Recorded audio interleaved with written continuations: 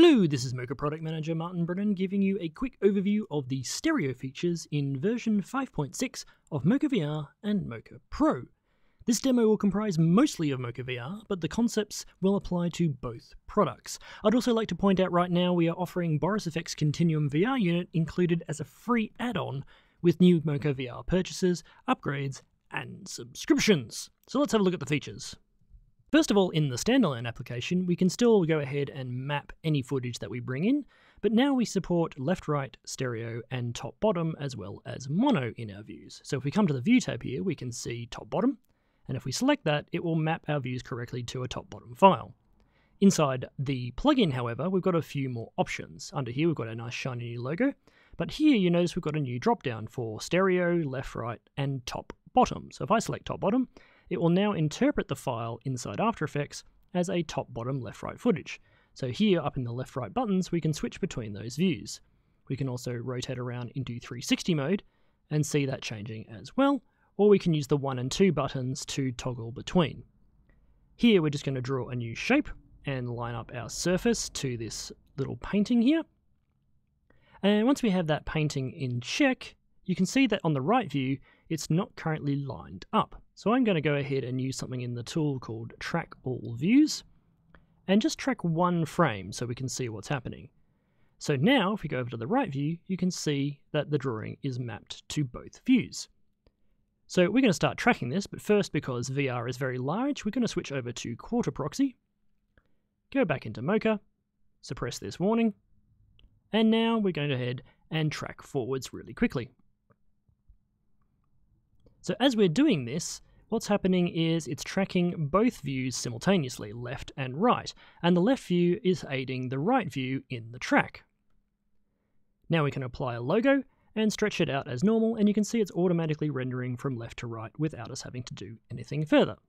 We can, however, of course, tweak those views independently with left and right keys if we need to. Once we have what we need, we can close and save.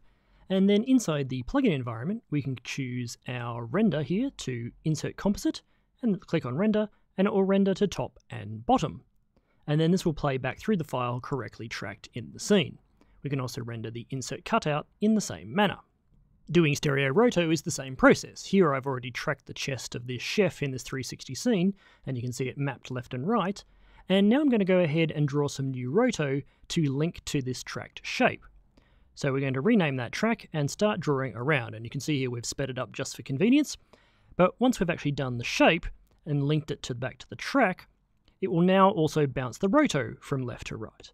So any change that we do in the left-hand view now, such for example we need to tweak here, it's going to automatically be mapped back to the right view. So we can keep on adjusting these points around, and everything we've done here is going to be switched over to the right correctly.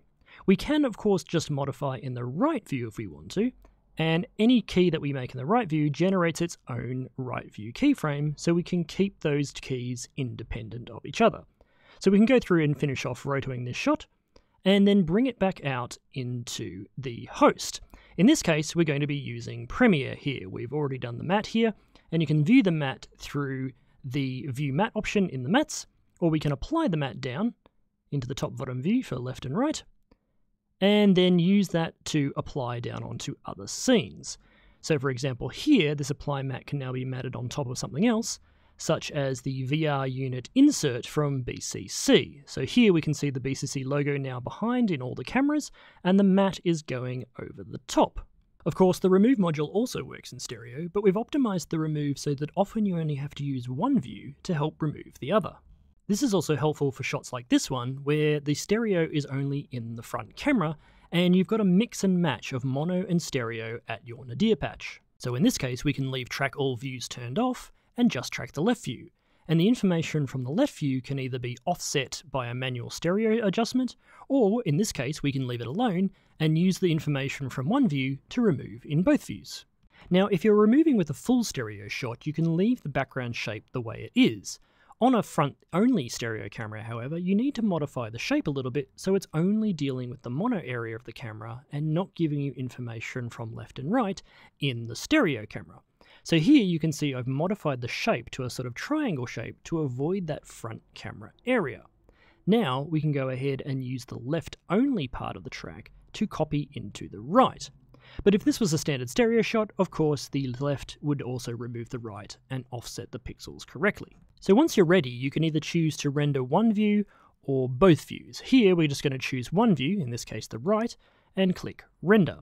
So now it's processing, taking the tracking data from the left view and removing on the right. But if we want to see the left view, obviously it's not rendered yet. So we can choose Render All Views instead, turn on our left view here, let's just go back to the selected layer, and now when we render, it will actually render both views.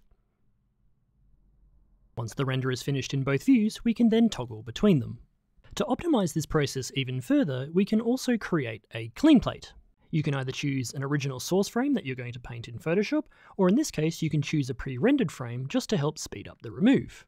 Clicking the Create button will save a high-resolution TIFF file, which then will save the extension of the view you're creating. The important thing to note here is it's only saving one view, which means you can paint anything in the clean plate, and then that can be used to apply to both views. To speed up the render significantly, use the Clean Place Exclusively checkbox, which will only reference the clean plate you're currently using. So if I go back to the beginning of the timeline here, and we go back to our selected layer, now when I render using Clean Place exclusively in both views, that single clean plate is going to help remove in both the left and the right.